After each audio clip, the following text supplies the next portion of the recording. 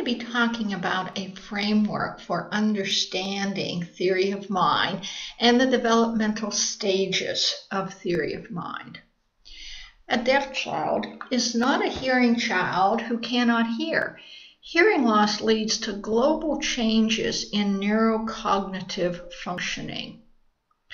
In 1978, Premack and Woodruff defined theory of mind as the ability to attribute mental states, beliefs, intents, desires, pretending knowledge to oneself and to others, and to understand that others can have beliefs and desires and intentions that are different from one's own.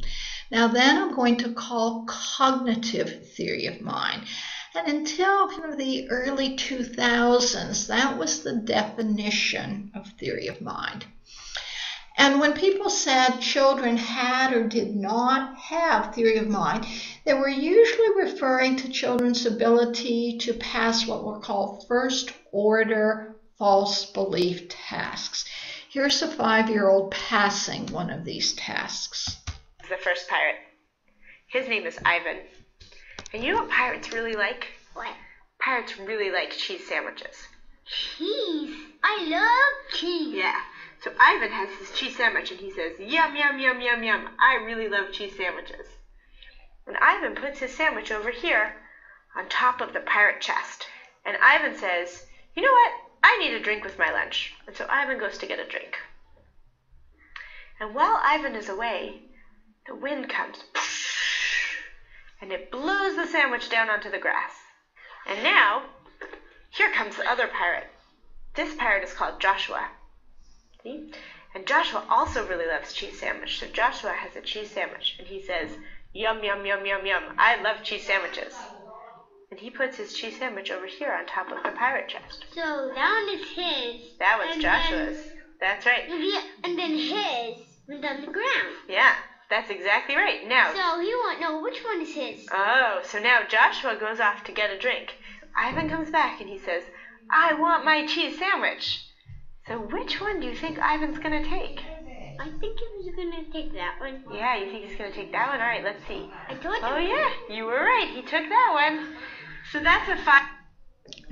So he clearly understands what Ivan knows and doesn't know, and that Ivan will think his cheese sandwich is on the chest because that's where he left it. A younger child predicted that Ivan would pick up the sandwich was on the ground because after all that was his sandwich. And when Rebecca Sachs, the researcher, challenges him, he said, he didn't want the one that was, when she shows him that Ivan takes the one on the chest, the child says, oh, he didn't want his because his was dirty on the ground. Now, the work in social neuroscience has shown us that there's more than one type of theory of mind. With the advances in fMRI, we're able to see how the brain is functioning under different kinds of tasks. So the work coming out of Simone Chimay-Torsey's lab has found that when people are doing cognitive theory of mind tasks, it requires particular lateral areas of the brain, particularly temporal parietal juncture, dorsolateral prefrontal, some of the medial prefrontal. When, however, you're thinking about someone's feelings as opposed to their thoughts and knowledge, it involves inferior lateral frontal gyrus, ventral medial, and orbital frontal lobes of the brain. And it's possible for individuals to pass one of these types of tasks, to do cognitive and not affective, or to be able to do affective and not cognitive. Now we're going to make this even more complicated. Not only can we talk about cognitive theory of mind, thinking, knowing, believing, and affective feelings, emotions, but also whether you're thinking about other people's thoughts and feelings, interpersonal, or thinking about your own thoughts and feelings, intrapersonal. And it turns out that when you're thinking about the thoughts and feelings of others, you use more lateral areas. When you're thinking about your own thoughts and feelings, you use more medial areas. The Lombardo study asked people in Great Britain to evaluate statements in terms of how the Queen would think or feel about them, the statements, or what they would think or feel about them. And again, they found those differences, that if they were thinking about what the Queen would think, more lateral activation. If they were thinking about how they would think or respond to those statements, more medial areas. So what I want to suggest to you when you're working with young people, adults, you want to develop a profile of their theory of mind skills. Cognitive, interpersonal. Do they understand the thoughts, beliefs, desires of others? Can they infer the mental states of others? Can they infer people's behavior based on their thoughts? Cognitive, intrapersonal. Can they reflect on their own knowing, remembering, and forgetting? Can they plan their own behavior? Can they use what they don't know and don't know to figure out how to learn something new? Their affective theory of mind. Can they recognize the emotions of others? Can they infer them? Can they infer what someone might do because of those emotions? Can they empathize with others? And affective intrapersonal. Can they reflect on their own emotions? Can they regulate their own emotions? Now, if we look at the literature on hearing loss, deafness, and theory of mind, we find indication that there can be deficits in all these different aspects of theory of mind. And keep in mind that teaching one aspect doesn't mean that the others will automatically come in. You need to consider each aspect or each dimension of theory of mind. The research for quite some time has shown that deaf children of hearing parents are very delayed in passing those false belief tasks, such as the Ivan the Pirate task. Typically, deaf children of deaf parents pass those tasks at the same age as hearing children. And so until quite recently, it was assumed that deaf of deaf then had quite normal theory of mind development. But recently, the O'Reilly and Peterson and Wellman study has shown that even deaf of deaf have delayed development of other aspects of theory of mind and can be quite delayed in getting to the same level as hearing individuals. Cognitive interpersonal deficits also involve difficulty in inferring the thoughts and intentions of others, again, making inferences about their behaviors based on their thoughts and intentions. Then there will also be deficits in cognitive intrapersonal TOM. Studies have shown that the deaf students tend to be less aware of when they're comprehending and not comprehending. And probably as a result of that, they use fewer strategies to help them comprehend. They also tend to show greater difficulty in executive functions, in regulating, planning behavior, again, because you have to be reflecting and thinking about your own behavior if you're going to plan it. And there are affective interpersonal deficits. A number of studies have shown that individuals with significant hearing loss, deafness, have greater difficulty than hearing people in recognizing people's emotions, putting labels on the emotions, sorting pictures, put all the happy faces here and the sad faces in this pile and the angry faces in that pile. The researchers that conducted those studies initially thought, well, if you have a hearing loss, vision will compensate. And so they expected those with hearing impairments to do better than hearing people on recognizing and sorting those emotion pictures. So they were rather surprised when they didn't.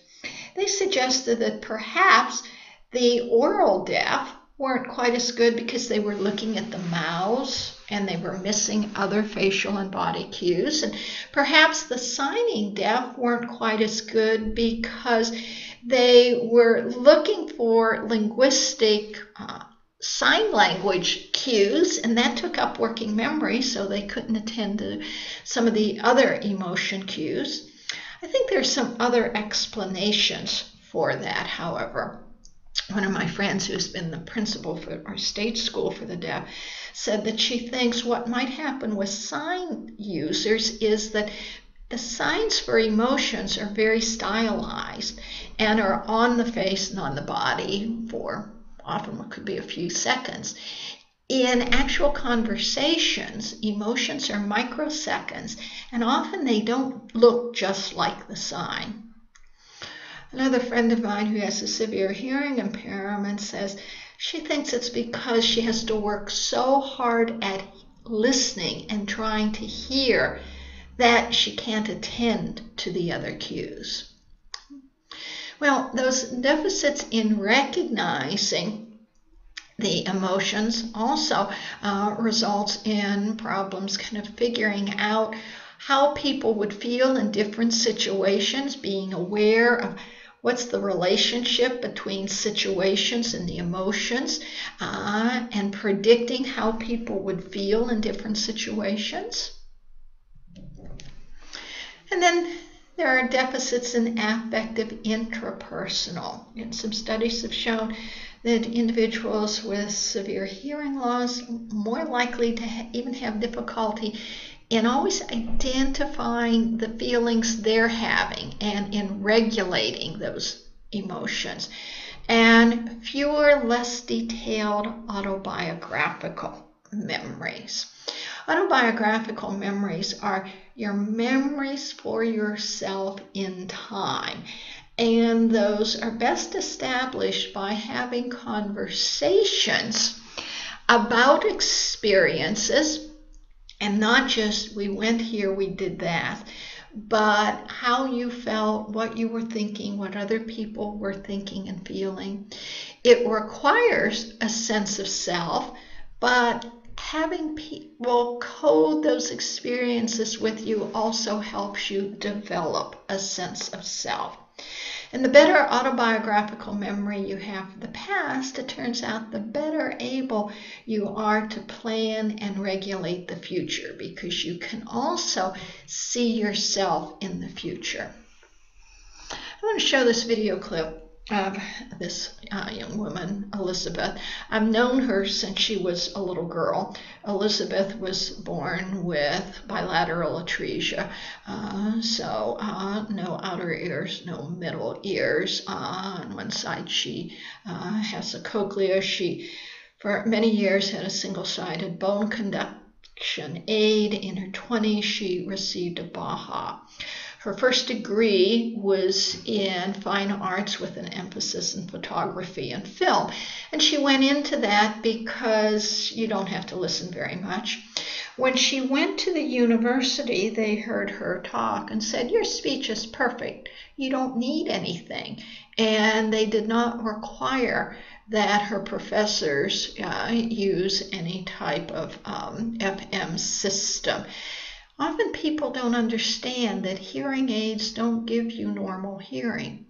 Elizabeth's mother says that in a way her perfect speech is both a blessing and a curse. People don't realize how hard she has to work to listen. Well, Liz knew nothing about theory of mind. Shortly after she received her fine arts degree, and she was working as a photographer for the Air Force, and we took her to convention with us and said, "We want you to help us develop our poster sessions. We're speech pathologists. We know the theory, but we're not good at making pretty posters, so you have these skills."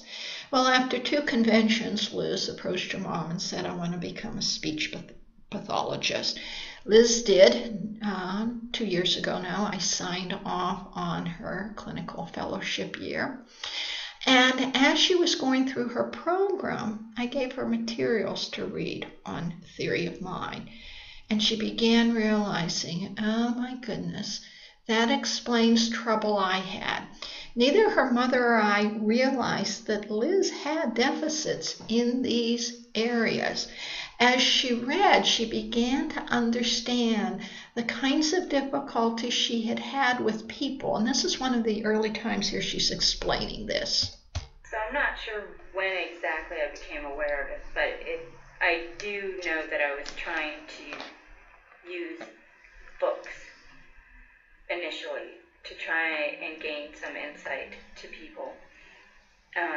They explain a lot of emotions, especially in younger books, the children books. They explain a little bit more and get more in depth to what emotions are going on, and I know I would read a lot of Sweet Valley High books and stuff like that, and but books along those where they were geared towards girls, so there was a lot of emotions in those, and I was really trying to read those to gain insight to what kids might be thinking or liking, because I did realize that I wasn't always able to connect to people, and I wasn't sure on what level. I wasn't entirely sure if it was just likes and dislikes or different backgrounds, and so I was trying to read a variety of different books to try and see what authors were saying and interpreting through other kids or students in school, of how they interpreted school, because I knew I was missing something, but I wasn't entirely sure how to ask people how they were thinking. I wasn't entirely sure how to approach it or ask adults, because it didn't feel like it was an adult question. It really just felt like I couldn't relate to my peers. So it started with books, and then I realized that books could only do so much, because they explained a lot emotion-wise, but how did that actually look visually? There aren't captions in everyday life that follow people around, so you can't really get into their true thoughts, what they're actually thinking, the same way that you do in a book. So I guess that's when I sort of started turning to TV and movies, because I did see a correlation between the two, and I started using books and movies to try and figure out people a little bit more, and I guess I started gravitating more towards the television and movies aspect, because I felt like it was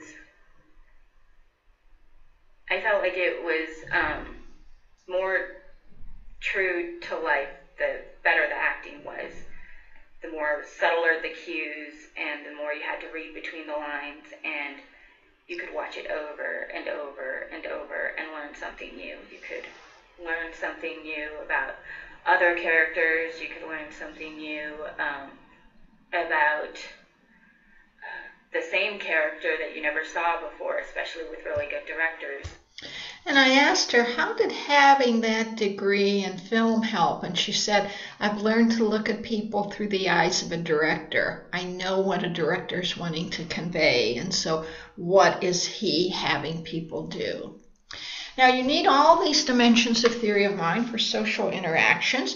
You also need them for comprehending text. So let's say you're listening to the story of the hungry hyena, and it's a sunny day, and the hyena notices that a fish eagle has caught a nice shiny fish. And hyenas are very greedy critters. And he calls out to Fish Eagle, hey, is that your big nest over there in the sausage tree? And the eagle says, well, yeah, why are you asking me that? And he says, oh, I just saw a snake climbing that tree. Perhaps he's looking for your eggs. So Fish Eagle flies off as fast as the wind back to her nest, and she leaves the fat fish behind. Now, use your cognitive intrapersonal theory of mind to realize, I know in a number of stories, hyenas aren't nice. You can't trust them. You would use your cognitive interpersonal to realize hyena's tricking eagle. He didn't really see a snake going up that tree. You use your affective interpersonal to realize eagle's worry. She's so worried she's forgotten that she's caught that fish, because all she can think about is something's going to happen to her eggs. You might use your affective intrapersonal to remember how you felt when someone tricked you, In your affective empathy, you might feel the anger and frustration that the eagle felt when she realized she had been tricked. Theory of mind begins with attuned interactions from the time of birth. This affective coordination between the gestures and expressions of the infants and their caregivers. A series of photographs captures a wealth of interaction which transpires between 7-day-old Jordan and his grandfather during one 30-second period. Jordan and his grandfather have discovered each other. They begin a playful interaction while they look eye to eye. Jordan looks at grandfather's mouth and sees it open. He imitates this action and again looks eye to eye. As grandfather opens his mouth wide in laughter, Jordan follows, opening his mouth even wider. Jordan throws his arms in excitement and watches his grandfather's eyes, lifting his head like grandfather does. Now it's a game between them. Notice how Jordan lifts his left arm and actually reaches out and touches grandfather's mouth, where the game is being played. Grandfather now opens his mouth wider.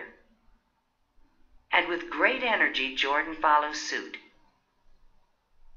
They take much delight in this joyful engagement.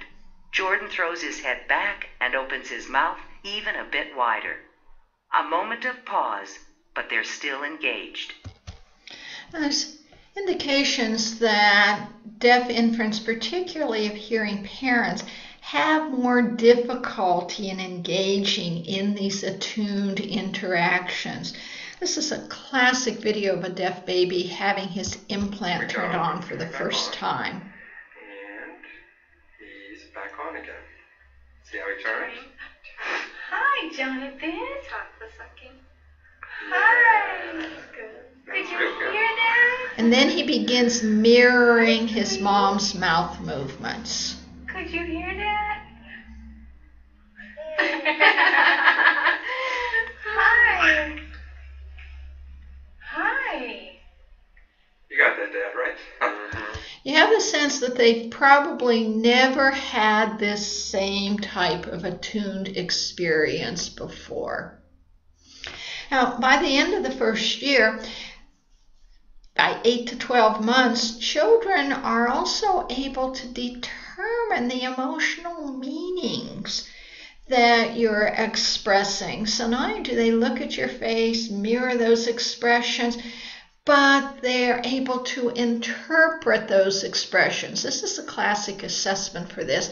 This baby's crawling across the table. The table becomes plexiglass, so it looks like there's going to be a big drop-off, even though there isn't really. And watch what this baby does. In this situation, the baby will check with her facial expression, and then what we do is have the mom either smile, in which case the babies tend to go across, or look afraid, and that affects the babies and they stay back. The baby looks at the drop, then checks with his mother. The baby drops down and backs away. So even when the drop is shallow, the baby won't cross when warned off by his mother's facial expression. Now, what will happen if the mother smiles?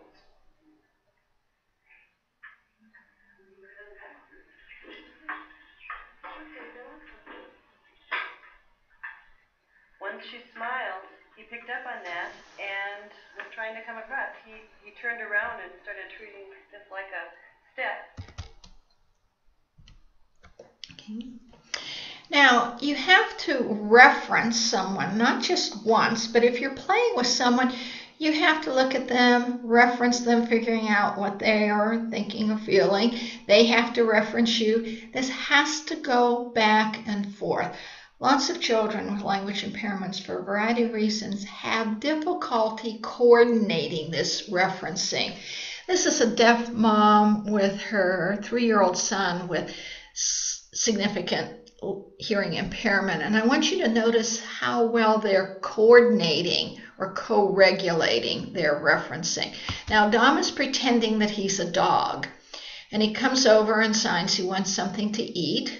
Mom references him, he references her. And she says, do you want chicken? You want chicken. He references, pretends to eat the chicken. He gets up, she references him, saying, do you want more chicken? He references, gets rid of that first piece. Here comes the second piece of chicken.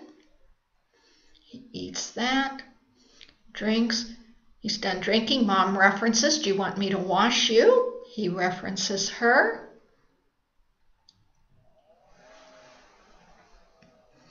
He references again, crawls over. He's staying in the role of a dog. He says, okay, I'm going to put soap on you. But first the water. Then he's going to start crawling away, but she says, no, remember the soap. He references, he scoots back into position. She lathers up the body and the legs and the paws.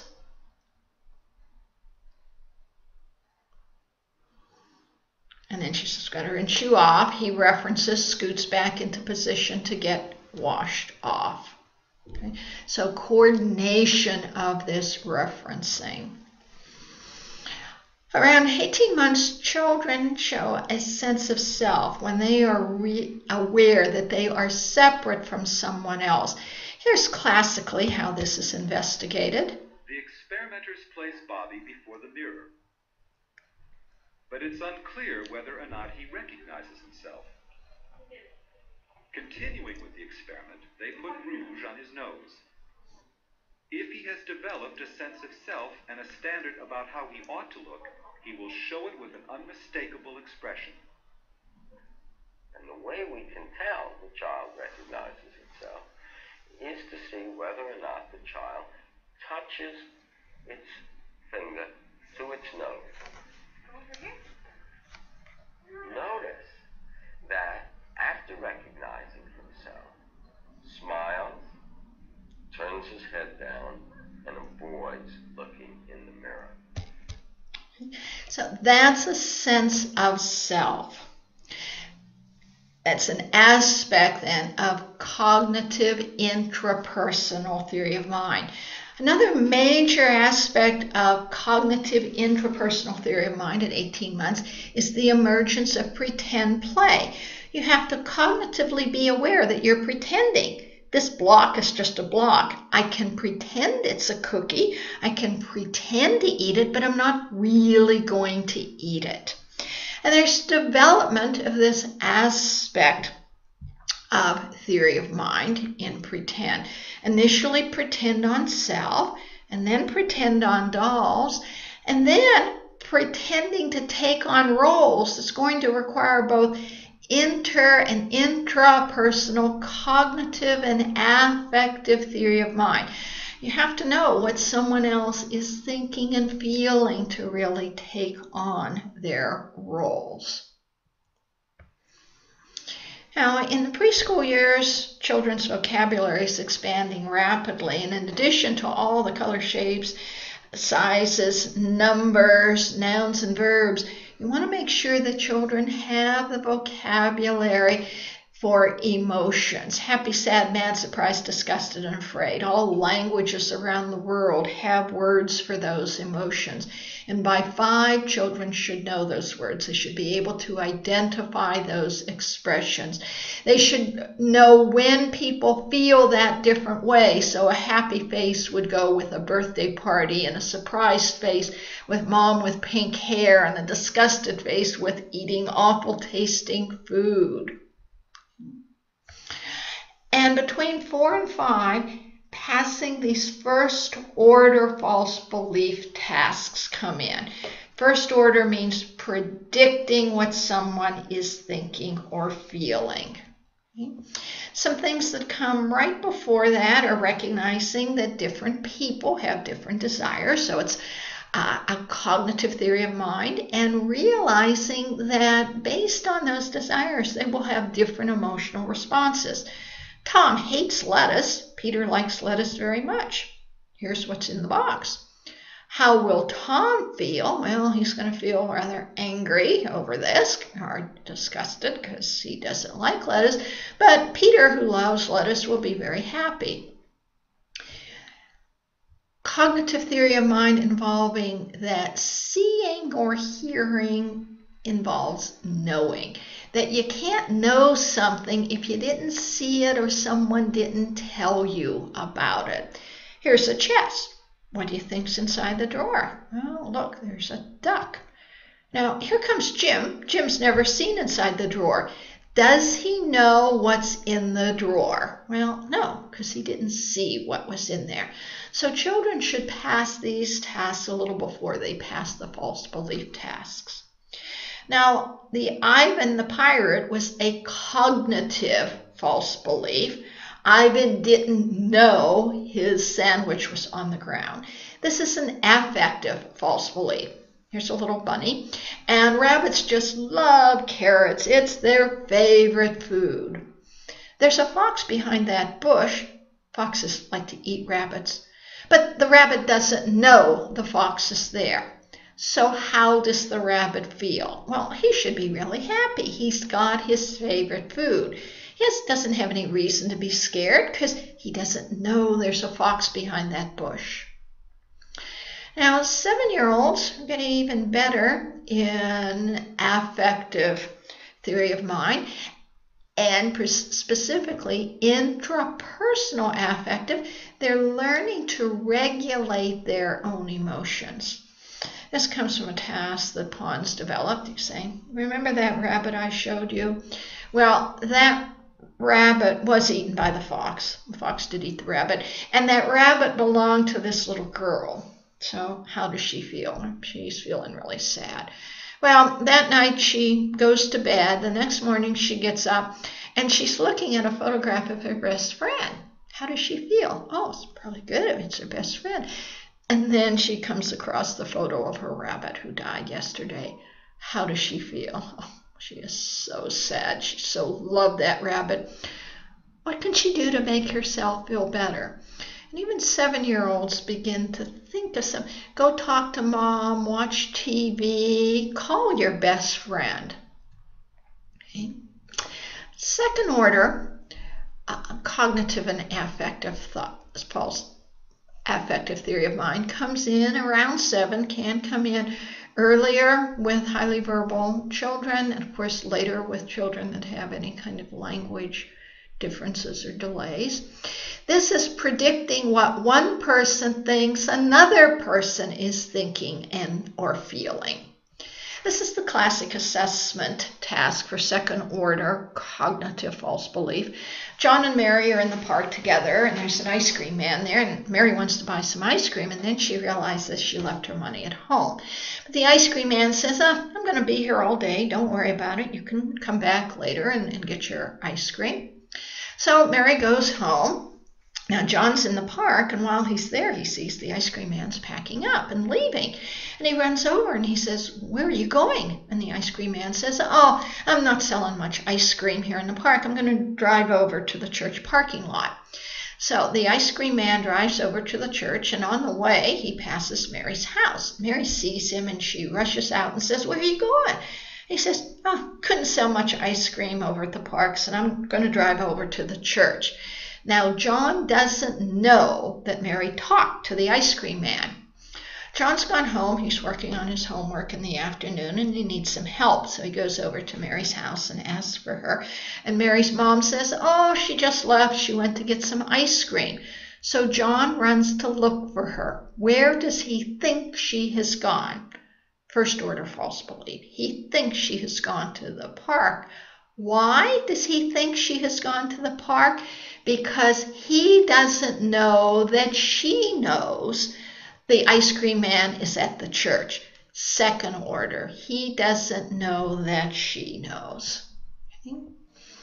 And with that, children also become aware that there are times you should hide your feelings. They should be coming in around age 8. This is Jason. He's 8. He has a primary diagnosis of attention deficit disorder. He was part of a project we did looking at language skills of children with ADHD. And many of them do have higher order language difficulties. Well, in this task, Lee, the adult, is giving him some vignettes such as this. This is Chris, and this is Chris's grandmother. And Chris tells his grandmother that he wants her to make him a really scary dinosaur costume for Halloween. And this is what she makes. Now, this is Barney. He was the dinosaur in a TV show for preschool children. And Barney is clearly not a scary dinosaur. So listen to how this goes with Jason. Chris's grandma, yep. Chris wants to be a dinosaur for Halloween. He wants his costume to be really scary. Grandma has been working for weeks on Chris's Halloween costume. Grandma finishes the costume and shows it to Chris. It's a Barney costume. What kind of costume does Grandma make? A Barney costume. How does Chris feel? How does he feel? What should Chris say to his grandma? I don't really like the Barney costume because it's too cute. So he said, that Chris feels mad, and what should he say to his grandmother? I don't really like it. It's too kiddish.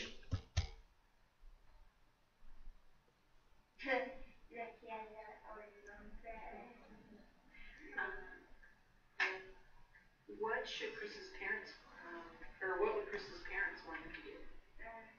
Say thanks for the suit. And when Lee asked what would his parents want him to do, he says, say thanks for the suit.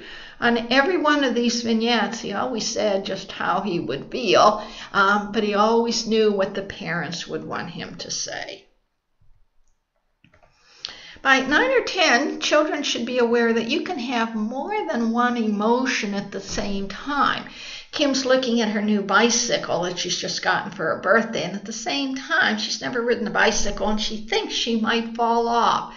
So how does she feel? Well, she's probably going to be both happy and scared. Higher order theory of mind comes in again shortly after second order, and this can become quite complex. Person A is thinking that person B is thinking that person C is thinking that person D feels jealous. Right? And then any kind of situation where what you say isn't what you're really thinking. So lies and figurative language and sarcasm. Now, there can be both cognitive and affective lies. Stealing your friend's iPad and telling him you have no idea where it is cognitive. Telling your grandmother that her rhubarb pie is delicious, even when you really hate rhubarb pie, is affective.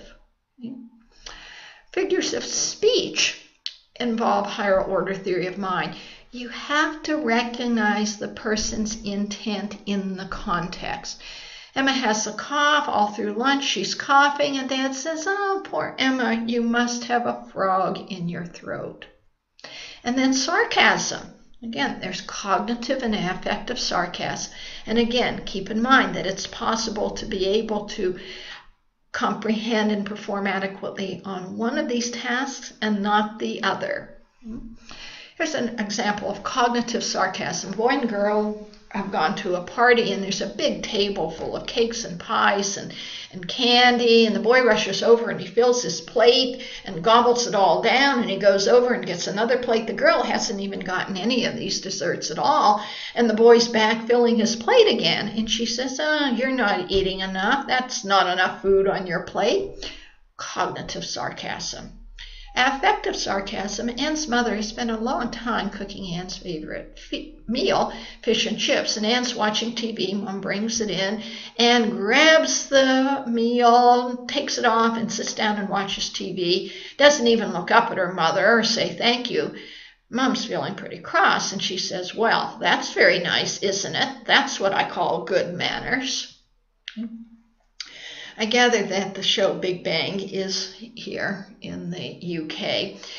Most of the characters in that program have theory of mind difficulties, both cognitive and affective. Sheldon has the greatest problem with theory of mind, and here he's struggling with sarcasm. The Hi, Penny. How was work? Great. I hope I'm a waitress at the Cheesecake Factory for my whole life. Was that sarcasm? No. Was that sarcasm? Yes. Was that sarcasm? Well, sometimes people assume that if you have a cochlear implant, a Baha 8, or any kind of hearing aids, you have a hearing aid, so everything is okay. But implants and hearing aids aren't like glasses. They don't give you 20/20 hearing. The noted deaf educator Mark Marshak has said children with implants are still children with hearing losses. And it's like they're looking at the world through a picket fence. They're only getting part of the information. So it's hard to know what's behind all of that. And so as they're processing theory of mind, they often have to process it explicitly. As they get language, they can learn that other people are thinking and feeling, and they can talk about it. But processing theory of mind through language is slow and sequential. And if you're having to work to really listen and think about it, you're going to miss a lot of other cues. You're going to have difficulty with the implicit processing that involves simultaneously attending to multiple kinds of cues and integrating those all together. With pretty much any type of significant visual or auditory deficit, there are going to be difficulties with implicit processing. That important cues for theory of mind will be missed. If you're interested in more information from me, and this was my first duck, Mocha, and that's why my email is mocha@UNM. And I'll leave playing this little video clip. I think it all begins with attuned interactions and continues with attuned interactions. A baby whose cries were comforted,